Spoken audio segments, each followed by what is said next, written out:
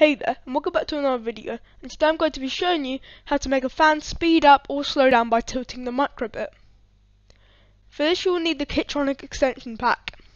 Now you need to go to the website makecode.microbit.org. Next you will need to get to this website. Now the coding will start. You need to start by setting a variable to 0. Next you need to get a forever loop from the basics tab. Put that in, and next from the pins tab you will need an analog write pin. Set the pin to 0 and the amount to the variable you selected.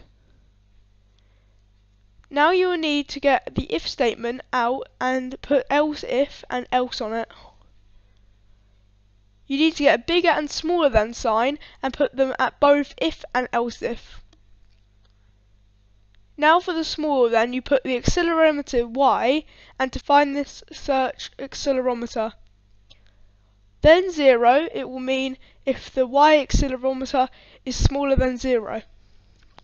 Now do the same for the bigger than, but instead of 0 put 1023. Inside these you need to set a variable to 0 if it is smaller than 0, and 1023 if it is bigger than 1023. In the else, you need to set the variable to the Y accelerometer. Now onto the wiring. You will need 3 male and 3 male wires, and you need to put them at 0, E9, 3V, E14, 0V, E18. Now put the 2.2K resistor at E17, C9. You now will need a transistor, and that needs to go at D16, D17, D18. Finally you will need a motor with a fan attached, and that goes at A14, A16. Now you have done, and now you click download. Click save as and put it in the microbit folder, which pops up when you plug in the microbit.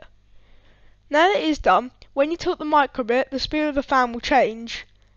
If you have liked something from this video, smash the like button and subscribe for more daily content. Bye.